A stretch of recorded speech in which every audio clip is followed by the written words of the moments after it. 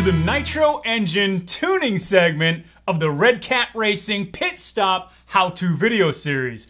I'm Matt LeMay, and in this segment, I'll show you how to properly tune your Redcat Racing Nitro engine. As we discuss tuning, we'll be using both big block and small block engines to help you better understand how to tune your engine to maximum engine life while maintaining performance. All two-stroke Nitro engines tune the same way. However, there may be differences in the carburetor design. Some vehicles are equipped with rotary carburetors and some with slide carburetors. But they all use the same three adjustment screws: a high-speed needle, low-speed needle, and idle screw. Before we discuss how the adjustment screws affect performance, there are a couple terms you'll need to know. We'll be talking about rich mixture and lean mixture. Now this refers to the fuel-to-air ratio in your Nitro engine. A Nitro engine requires both nitro fuel and oxygen to create the explosion inside the combustion chamber. Now this explosion is what forces the piston down, rotating the crankshaft, resulting in horsepower.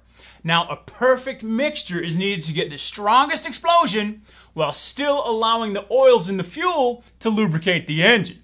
Compared to a perfect mixture, a rich mixture has a higher fuel-to-air ratio, and a lean mixture has a higher air-to-fuel ratio. So if the mixture is too rich, there's too much fuel. And if the mixture is too lean, there's not enough fuel. Because the oil is actually in the fuel, a lean mixture will not lubricate the engine.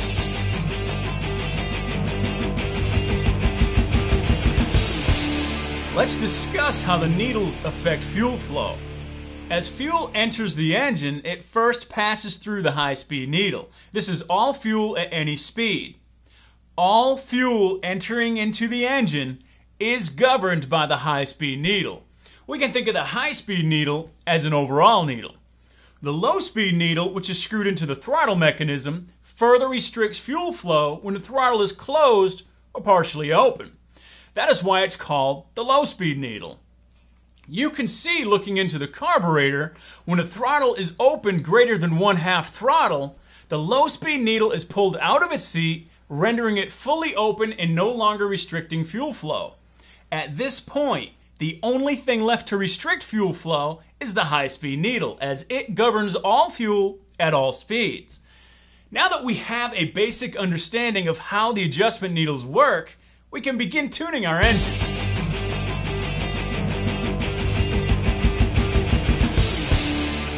The first step in tuning your Nitro engine is to set the high-speed needle, as this will also affect performance of your Redcat Racing vehicle at low speeds.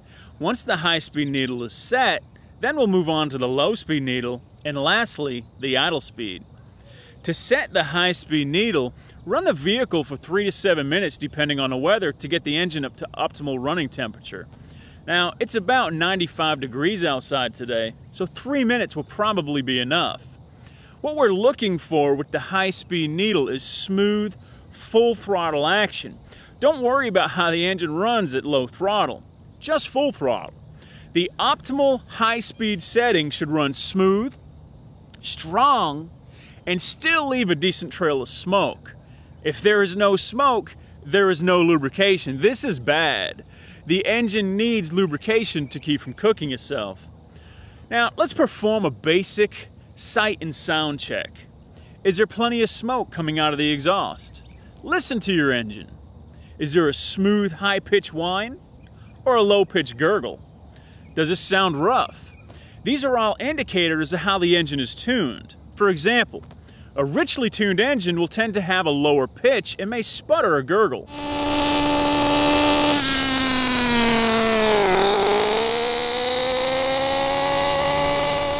Thick smoke will also be visible.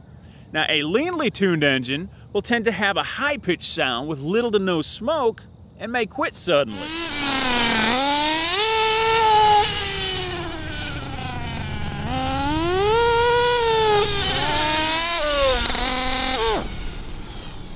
If the engine is running rich with a lot of smoke and low-pitched sound, tighten the high-speed needle 1/8 of a turn and run it at full throttle for 30 seconds or so. Only turn the needles in 1/8 inch turn intervals, as this will keep you from over-tuning. Now, if it is still showing the same symptoms, turn the high-speed needle another 1/8 of a turn and rerun at full throttle. Continue this step until the engine is running smooth, strong, and sounds good. Once we've achieved the most power possible, loosen the high-speed needle an 1/8 of a turn. This should give you the optimal setting. Now conduct a quick smoke check, and if there is plenty of smoke coming out of the exhaust, your Redcat Racing vehicle is ready to have low-speed needle adjusted.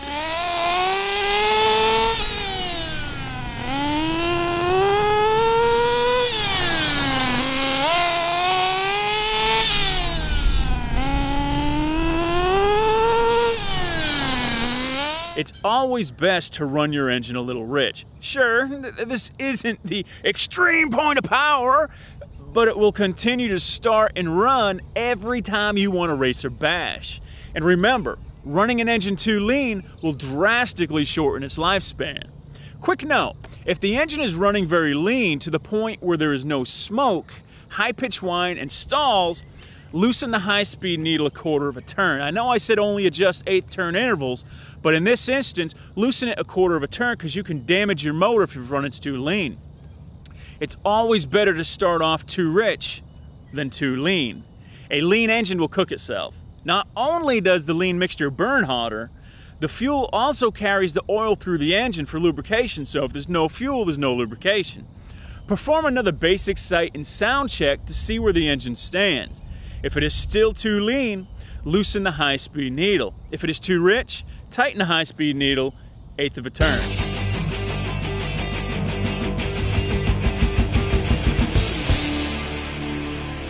Running your engine too lean is also a good way to burn out your glow plug.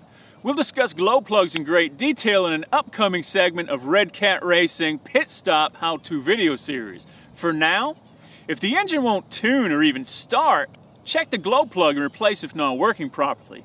Here's how to check your glow plug. First, clean any dirt out of the cooling head. Then remove the glow plug. Using needle nose pliers, clip an igniter like this one included with the optional Redcat Racing Nitro starter kit onto the glow plug. The coils inside the plug should glow bright orange. You may need to use your hand for shade to better see the coils. If it glows bright, reinstall the plug. If not, install a new one.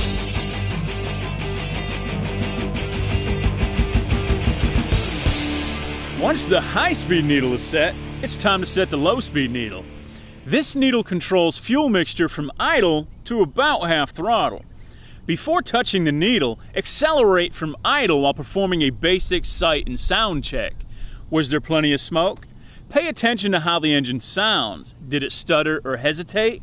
Following the same guidelines as the high-speed needle, set the low-speed needle. If there was plenty of smoke and the engine stuttered some, it's running a little rich. Tighten the low-speed needle in 1/8 turn intervals until optimal acceleration is achieved. You should then loosen the low-speed needle 1/8 turn, and you now have the safe performance setting. Make sure there is plenty of smoke coming out of the exhaust through all stages of throttle.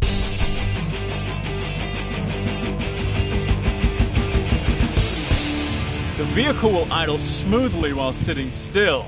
If your Redcat Racing vehicle wants to run away while idling, loosen the idle screw 1/8 turn until the vehicle idles sitting still. Having to apply brakes to keep from moving will wear out the clutch quickly.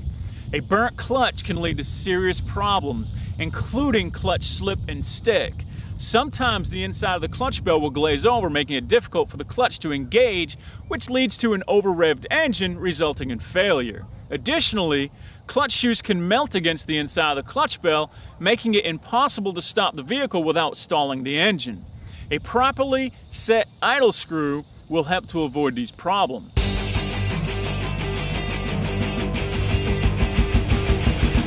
It's a good idea to check these settings every time you run your Nitro vehicle.